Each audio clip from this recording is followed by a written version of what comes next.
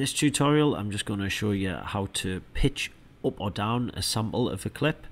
So here I've just gone into samples, searched and got a little techno loop.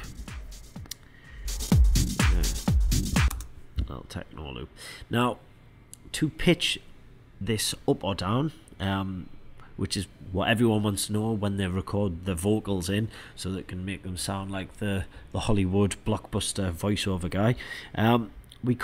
We have to double click on the clip so we get its waveform displayed. Come down and we can adjust this transpose knob, and what that'll do is it'll either pitch up or down the sample. So if I hit play, as I pitch it up, you should be able to hear that changing, or pitch it down. And that's how we do it. That's how you pitch up or down. Now below the transpose button we have detune, and that's basically like a fine control of the transpose. So it'll basically transpose it ever so slightly, and you have to get up to 50 before it actually increases by 1. So that's how we pitch up or down a sample. Over here we have the gain, so to turn up or down the volume of the sample. Use this quite carefully because it's easy to kind of start distorting the sample. Obviously we do have the volume control there, but sometimes we'll record a sample and it's just too quiet. So to make it louder we use the gain control here.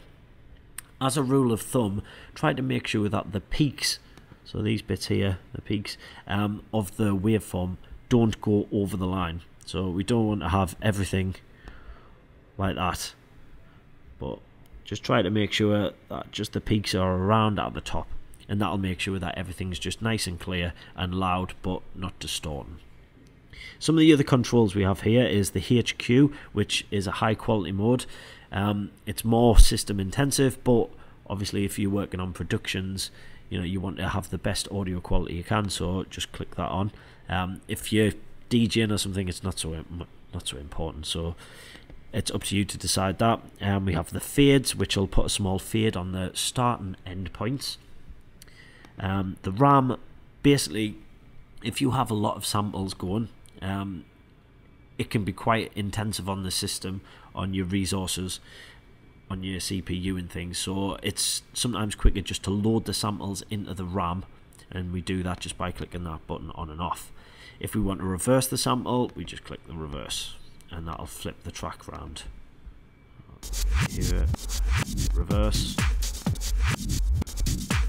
There we go.